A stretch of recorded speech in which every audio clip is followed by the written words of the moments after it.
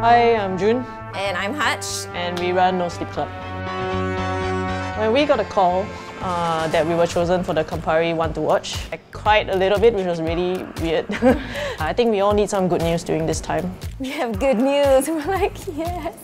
So I think it was really encouraging for the team as well. Firstly, we do not categorize ourselves as a cocktail bar, so that's one of the main differences. Secondly, we focus very much on the customer experience. So we don't have like a hostess desk or anything. You open the big glass door and whoever sees you first is just gonna yell and be like, hello! And then if it's at nighttime, we'll do follow a little bit and be like, do you have a reservation? Can I bring you to your table? The Campari cocktail that we have in-house is called the It's So Fluffy.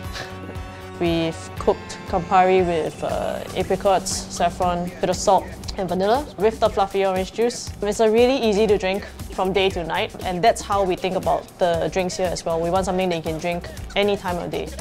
People are actually acknowledging the work that we're putting in and what we're doing, and we're on the right track.